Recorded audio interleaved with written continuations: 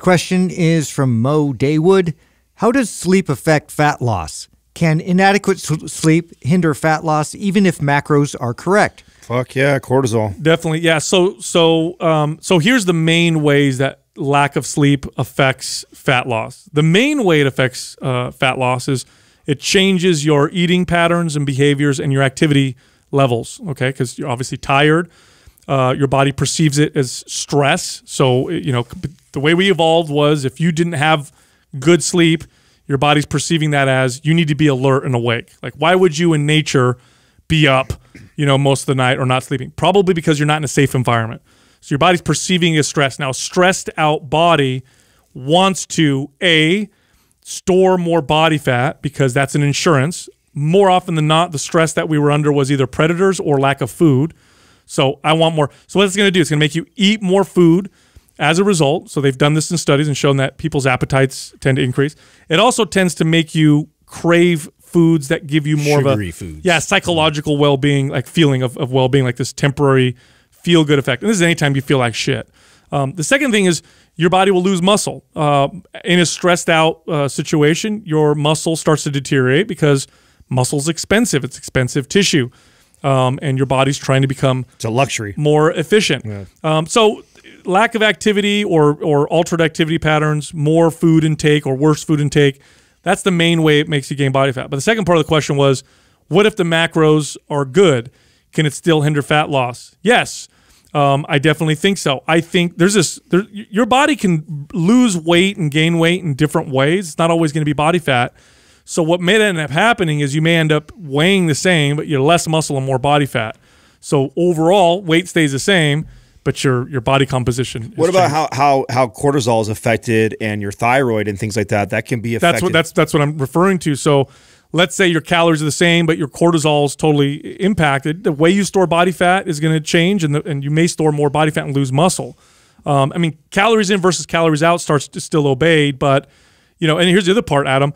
You're absolutely right. Can hormonal changes alter how many calories your body burns at rest? Yes. Mm-hmm. Absolutely. Oh, yeah. You give a man testosterone, don't change his activity levels, and he'll just naturally get a little leaner and build more muscle. Right. Just from the changes in hormones. So I've noticed, I tell you what, if my sleep isn't good. This is an example of where I get frustrated with the academics. You know, when we talked about with the science, when you talk about calories in versus calories out, and then they try and bash like, oh, they talk about make insulin a demon, they make cortisol sound like a demon. Those things are all good. Well, no, it's not a demon. It's all part of the body. But absolutely, you affect sleep. That changes your hormone profile. Your hormone profile now changes your metabolism, which the law of thermodynamics still applies, right, but it's now changed for you. It's exactly. now different. Your calorie maintenance, which let's say, you know, for hypothetical reasons and for this argument's sake, your calorie maintenance was 2,500. That's what your body burns at rest all day long. And then all of a sudden you have 2-3 days in a row of poor sleep. Your calorie maintenance is no longer 2,500. Your body is perceiving it as under stress. It slows down to conserve energy and save body and to produce or save body fat for energy. And so then your calorie maintenance now becomes 2,200 or 2,000. And so law of thermodynamics still applies. And yeah, if your macros are going to have been changed. It can't stay the same as what it was when you were getting great sleep, because now it's a good point, because I think a lot of times people they assume that your calorie burn, aside from activity, because they don't assume it for activity, but if everything stays the same, but you change your stress, well, your calorie burn is a fixed number. No, it's not. A lot of stuff affects your calorie burn. This whole idea that we are stuck with a metabolism is hilarious. Yeah. Your metabolism can shift daily. Mm-hmm. You find your calorie maintenance out one day. I mean, in 4 weeks, it could be completely different. If you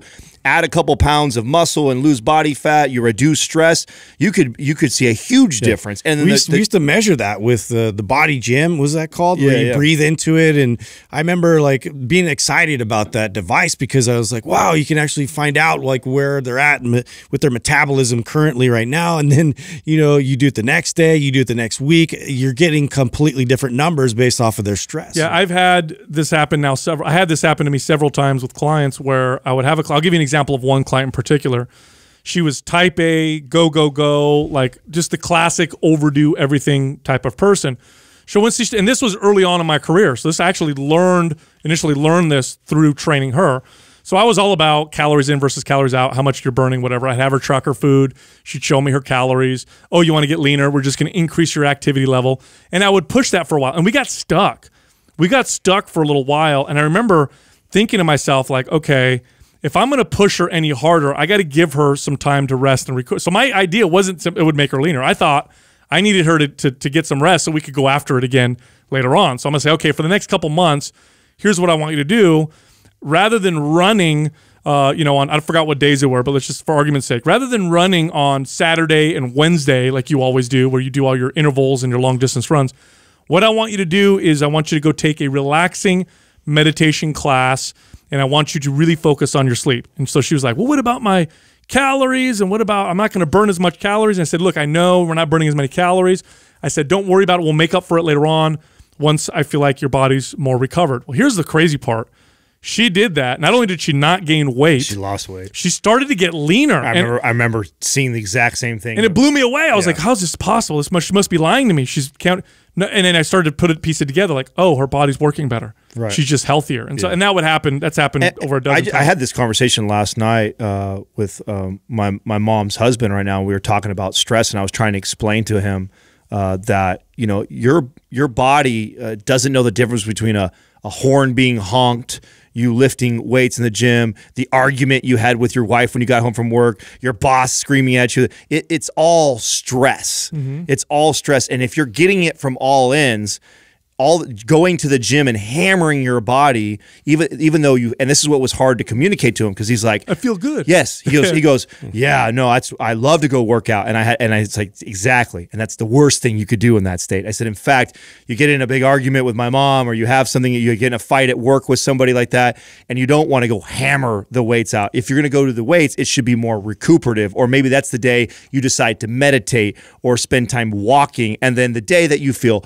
rested, no stress, everything else, that's the day you get after it. The reason why that's hard to understand for people is because it does feel good, right? Because cortisol feels good. Here's the thing that people need to understand. We hear all the time about elevated cortisol and too much of it's not good or whatever. And by the way, cortisol has very fundamental roles in the human body. You don't want to slam cortisol down because that'll not make you healthy either.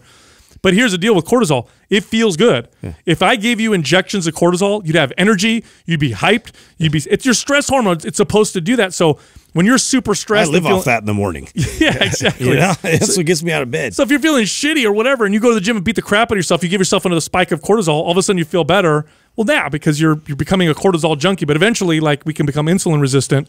Our bodies stop utilizing cortisol very effectively. We need more and more of it. Then we start to develop problems.